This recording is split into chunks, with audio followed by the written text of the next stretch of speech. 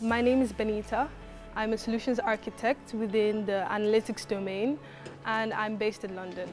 As a solutions architect, what we do is that we advise customers on their cloud journey. When they want to build these analytics workloads in the cloud, we basically gather their requirements, talk to them, and make sure that they're following the best practices and make sure that they're building the right solutions for their use cases. So you need to be able to explain things clearly and simply, because you could be talking to CEOs that don't understand the technology. For technical skills, of course, you would need to understand the AWS services and how they work in the cloud and how to architect them in the right way. I think the greatest milestone that I've had at AWS is actually being recognized as a subject matter expert.